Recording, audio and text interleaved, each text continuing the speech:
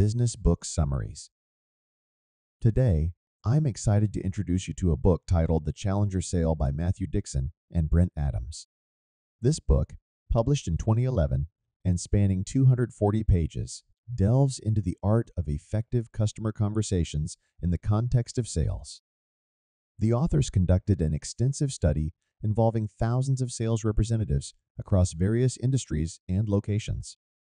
Their findings challenge the conventional notion of building relationships as the key to successful sales, especially in the realm of complex and large-scale business-to-business solutions. The study identified 5 distinct profiles that sales reps typically fall into. Among these, the challenger emerged as the standout performer. Unlike the traditional focus on relationship building, the challenger approach emphasizes managing conversations assertively and skillfully, both with customers and within their own teams. In the past, it was widely believed that strong relationships were the foundation of successful sales, particularly in complex deals. However, the rise of the internet has transformed purchasing behaviors, leading to a shift in this paradigm. Customers now place less emphasis on relationships and more on value creation and innovative thinking from salespeople. The authors argue that successful selling is no longer solely about relationships, but rather about bringing new ideas and insights to customers. This philosophy is central to the challenger approach, which prioritizes helping customers think differently and providing them with valuable perspectives. Challenger reps possess 6 distinct attributes that set them apart. 1. They offer unique and thought-provoking viewpoints. 2. They excel in two-way communication skills. 3. They understand the individual value drivers of each customer. 4. They can identify the economic factors driving the customer's business. 5. They are comfortable discussing financial aspects. 6. They can guide customers toward making decisions. In the book, the authors classify salespeople into 5 types. 1. The hard worker. 21% these individuals are dedicated and persistent, always going the extra mile and seeking feedback and growth. 2. The challenger. 27% challengers have a different perspective on the world, understand their customers' businesses deeply, enjoy constructive debates, and push customers to think critically. 3. The relationship builder. 21% this group focuses on building strong relationships and advocates within customer organizations, being generous with their time and getting along well with everyone. 4.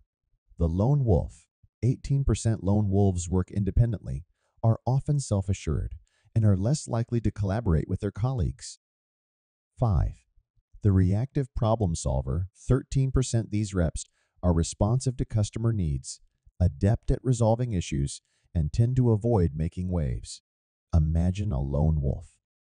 It's a bit like someone who follows their own instincts. They're confident and sometimes a bit hard to control. Now, let's talk about the 5th type of salesperson, the reactive problem solver. This person, about 14% of the group, is good at responding to different people's needs and solving problems in a very detailed way. When we talk about a challenger, we're talking about someone who's really good at 3 things: teaching, adapting to specific situations, and taking control of conversations. Challengers are focused on getting customers to think in new and different ways, which can be a bit uncomfortable for the customer. On the other hand, the relationship builder is more interested in being liked and accepted by customers. Challengers succeed by keeping a bit of tension in the sales process. This is a good kind of tension that pushes the customer to think harder and consider new ideas. Relationship builders, though, want to avoid tension and keep things smooth. Challengers bring new ideas that change the way customers see their own businesses. They talk to customers in ways that relate to their specific needs. They use the tension in conversations to their advantage, which helps move the sale forward. For example, a challenger won't just give in to a customer's request for a discount. Instead, they'll focus on the overall value of the solution. Challengers also challenge how customers think and make decisions. This can help customers make decisions faster and overcome any doubts they might have. To be a good challenger, you need to figure out what problems matter the most to your customers and show them how your solution can solve those problems. Remember, it's not just what you're selling that matters, it's how you sell it.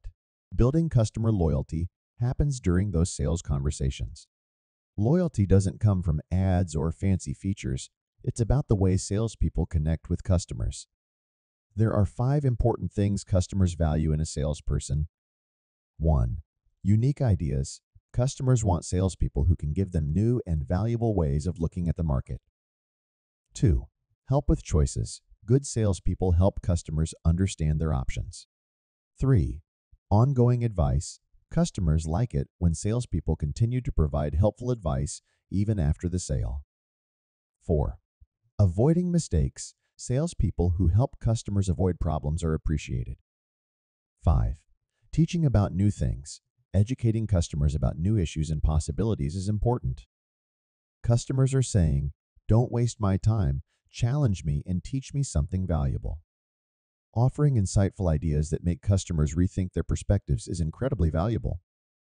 Remember, loyalty is built in the real conversations salespeople have with customers every day. Over half of customer loyalty is based on your ability to perform better than your competition. It's not just about the product or the ads. It's about how you handle those important sales interactions. When it comes to making sales, more than half of customer loyalty is based on how you sell, not just what you're selling.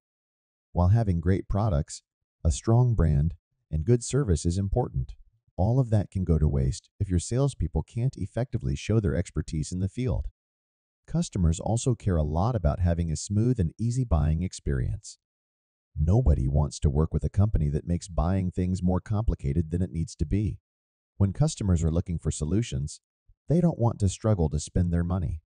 Instead, what really sets the best companies apart is not just the quality of their products, but the fresh ideas they bring to the table. These ideas can help customers make money or save money in new and unexpected ways. It's not enough to just ask good questions. You need to provide insightful ideas that give your customers a good reason to choose you over anyone else. Let's break down how a sales pitch works using a simple 6-step process. 1. Warm up and empathy. Start by connecting with the customer's thoughts and showing that you understand their perspective. 2. Reframe the problem. Present a new way of looking at an issue the customer might not have recognized before. 3. Build rationale.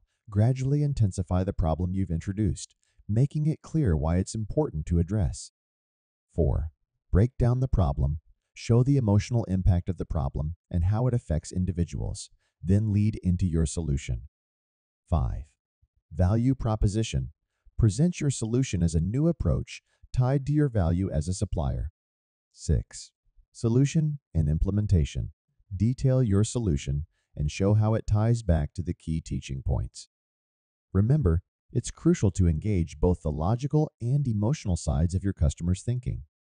If you can't do this effectively, they might decide to do nothing rather than making a choice. Changing established ways of doing things requires both intuition and logic. If you're going to present a new way of thinking, do it boldly. This is the moment to grab your customer's attention and spark their curiosity. When discussing a customer's business, focus on ways that can boost their productivity. The best sales conversations tell a story about the customer's business, teach them something new, and then guide them to understand what makes them unique. Don't start by just giving information, lead them to discover it. Remember, the real value in these interactions isn't just the products themselves, but the fresh perspectives you bring. In the world of sales, it's about how well you understand your customers' needs and provide insights that make their businesses better. Solution selling means customizing your approach in the moment. Your main goal as a salesperson is to guide the conversation, moving from uncovering needs to nurturing a productive discussion. And when you're presenting your ideas, make sure they're big and impactful to stand out in your customer's mind. Let's break down these points in a simpler way. Creating big ideas. 1. Innovation. Your idea must be new and different, even if it's not yet tested. 2. Risk big ideas often mean asking companies and customers to take a chance on something new. 3. Challenge. The idea itself should be hard to execute due to its scale, uncertainty, or complex nature. This way, customers will seek your help to make it work. Managing tension. Relationship builders try to ease tension, while challengers use tension to their advantage. Challengers focus on understanding the customer's business, not just talking about their solution. Value of insight. The biggest opportunity for growth doesn't come from what you sell, but from the insights you offer during the sales process. Customer loyalty. Customers are looking for professionalism in salespeople. They want someone they can trust. Indirect influence. To sell more, don't just target the decision maker directly. Sometimes, it's more effective to influence others who can support your solution within the organization. Challenger approach. Challenger reps don't just focus on their product. They focus on helping the customer achieve their goals. They're confident in discussing value and money. Creating momentum. Challengers keep deals moving forward. They don't let them get stuck like other types of reps do. This is because they're always thinking ahead to the next step. Taking control. Challengers take the lead in conversations. Customers see them as confident partners, not salespeople trying too hard. Value Vs. Objections. Sales professionals sometimes underestimate their value and overestimate customer objections. They undervalue the resources their company offers. Constructive tension. Taking control involves creating a healthy tension in conversations. Challengers challenge the customer's perspective and provide new ways of thinking. Successful negotiation. 1. Acknowledgement. Start by recognizing the other side's point of view. 2. Deepen and broaden. Dive deeper into the discussion and expand the conversation to reach a positive outcome. Remember, the key is to offer fresh ideas, create a positive tension, and guide the conversation confidently. This is what sets successful salespeople apart. Let's simplify these points for easier understanding. Addressing concerns. When talking about pricing, salespeople often say something like this: "I know we need to discuss the price, but first, let's make sure I understand your needs well. This way, we can make this deal as valuable as possible for you." Is that okay? What are your goals with a 20% reduction? Frontline sales managers. In any sales team, the frontline manager is crucial. They connect the big plan to what actually happens. For changes and improvements in sales to work, they need to happen here. Managerial skills. Being a great salesperson doesn't automatically make you a great manager. Managing a team well needs a different set of skills. Like in the Army, no matter how much you plan, real situations are different. Commander's intent. In the Army, leaders use a simple idea called commander's intent. It's a clear statement of what the leader wants to achieve. This helps in situations where things don't go exactly as planned. Sales innovation. One of the most important things for top-notch sales managers is being innovative. It means finding new ways to do things and being open to change. Coaching and training. Coaching is more than just training. Training is about giving information, while coaching is about putting that information into practice. It's like personalized advice that helps people when they need it most. Effective coaching matters. Good coaching is important. It helps everyone from struggling salespeople to the best ones. If coaching isn't effective, people feel like giving up. Key principles of sales. Remember these 3 important things: teaching the customer, tailoring your approach to their needs, and taking control of the conversation. Wrapping up, that's all for today's video about the Challenger Sale by Matthew Dixon and Brent Adams. You can follow us on social media. If you enjoyed this video, consider buying the book from the link in the description. If you have any feedback or want us to summarize another book, let us know. Thanks for watching and have a great day.